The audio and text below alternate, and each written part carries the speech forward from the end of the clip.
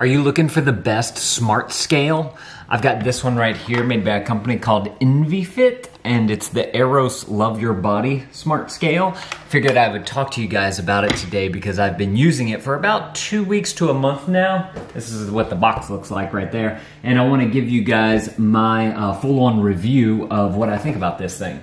First of all, hi. Hi to all the new dads out there. This is Dad Reviews. This is where I give you my unedited, hopefully more authentic look at the products that I like, use, and have, and well, this company sends to me in the mail. So if you're interested in that, you might want to consider clicking that subscribe button. So I've already done an unboxing video of this scale, and I've also done a setup video of the app for the scale and connecting it to it so that they can work together to collect your data.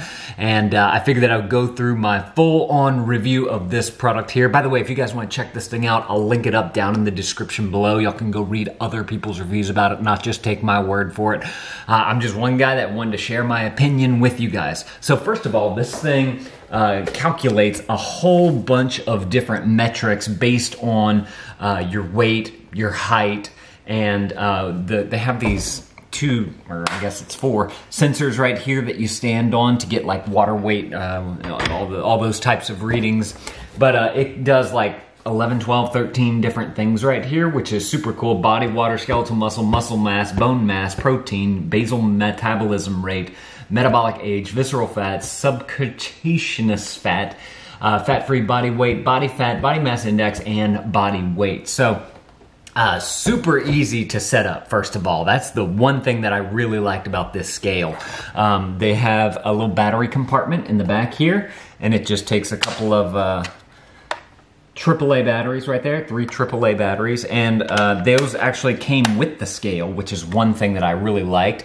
Another thing about the scale is that it does have the little feet on the bottom here. They do have little grippers on there too, which is nice so that it doesn't slide everywhere. But whenever you're taking your weight, you have to make sure that you are on a flat, hard surface or else you won't get a correct reading. In fact, if you watch the video, which I'll link up at the end of this video of me showing you guys how to set up the iPhone app, I did it on carpet, and whenever I did it on the carpet, I got a totally wrong weight for my body. So make sure that you have this on a hard surface. We keep ours on a ceramic tile, and it seems to work great there. It does have these sensors here, like I was saying, to be able to get your body water and whatnot. So let's go ahead and take a measurement. I put it down on the ground there, and the way that it turns on, super easy to do. You step on it, and once it connects, it feels everything there, and it gives you your weight. You see that it's connected via Bluetooth right there. That's a little Bluetooth symbol. It's calibrating everything. You hear that noise, and boom, that is brought right over there to the phone. So now we have all of our data saved into our phone. Now, one thing about this scale that I was a little nervous about at first is that they were telling me that it doesn't save like many days worth of data. So if you forget to sync it with your phone, it's only gonna save the most recent one. It doesn't have like a built-in memory thing to be able to save multiple days. But if you do want to like take your weight in the morning and then go back later on, you can open up your app and then you'll get that day's download if you want to have at least 1 day's worth. It does have 1 day's worth of memory storage in here that it can sync over to your phone, which is super cool. So with this app, one thing that I really like about it, first of all, you can set your goals, your parameters, what you're trying to achieve and all that type of stuff. But I really like the color-codedness, if you will, of the app. So it's got, this is the weight that we just took. If it'll focus, there we go. And it gives you kind of like where your baseline, how far you are from your goals right here. But what I really like whenever I was talking about color coding is this section right here. This is all those other metrics. And you can click on them right here, whatever that is. I can't really see. And it tells you if you're in a good range. Usually green means good range. Let's see, we'll go down to this one. Yeah, look, like this. Oop, this one right here. This is better. It tells you this one if you're low, you're normal, or you're high. And that's as far as muscle mass is concerned. And being that I am in this green area, it means that I am in the normal range right there, which I think is it's cool to know. It's cool, easy to read. You can easily get an idea of where you're at just based on the colors right there, which is one thing that I really liked about the app.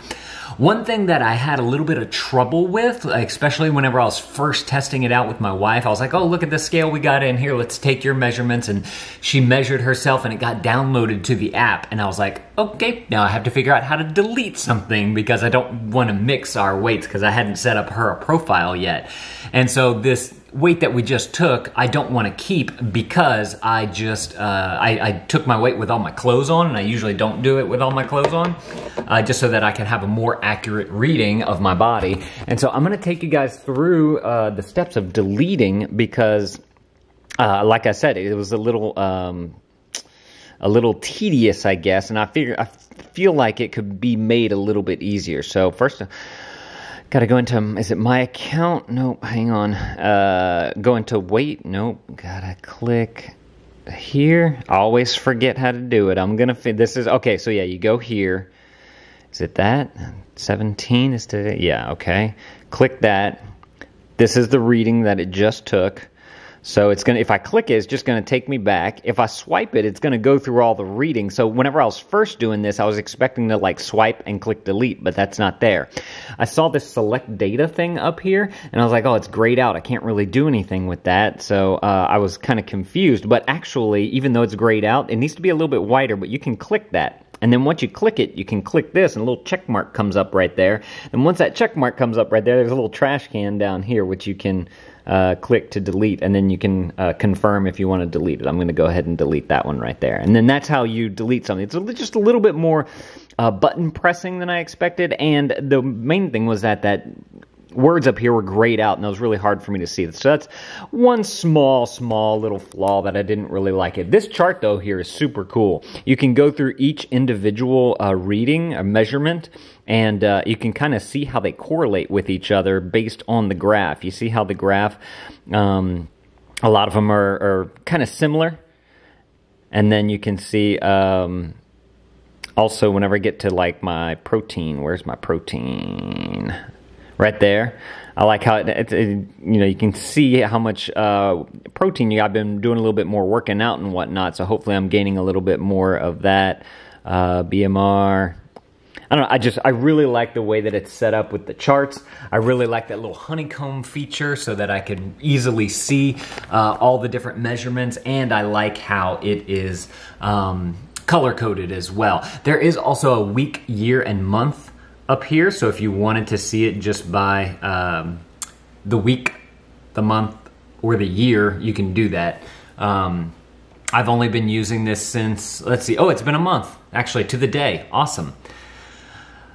So all in all, super easy to use, easy to set up, and I really like the interface of the iPhone app, or the phone app, except for how you go about deleting something. Now you can set up multiple users on this. In fact, you can have as many users as you want just by simply going into the My Account right here, and then you click the Add User right here, Add a Member, or Add a User, and you can set that up. There's also a settings panel here where you can like connect it to Google Fit or Apple Health or a Fitbit. You can actually change the color of the app, which is too, if you want something a little more fun, or if you like something darker because you're reading it at night or something like that. So I thought that was cool that they let you kind of customize it a little bit. Of course, you can delete your account, change your language, legal stuff. You can change your weight to be pounds or kilograms. You can set your goals as well. You know, if your body fat goals and your weight goals is usually what the two that you can control there. And then there's also the measurement sounds. If you don't want that whoop sound whenever it was downloading to your phone, you can turn that on or off as well, really easily right there. The last thing here on the phone is there's like a little products tab, and if you want to check out more of their products, they have a whole bunch of products here, and I believe they have some coupon codes for some of these if you want to take advantage. Yeah, like this one right here has a coupon code. So if you want to take advantage of some of the coupons in there, you can do that as well. The construction of this scale is very nice. I really like it. It looks like a nice, thick, durable glass on top here. And then it's got the electrodes right here that they're raised, I mean, like a couple of millimeters maybe off of the glass.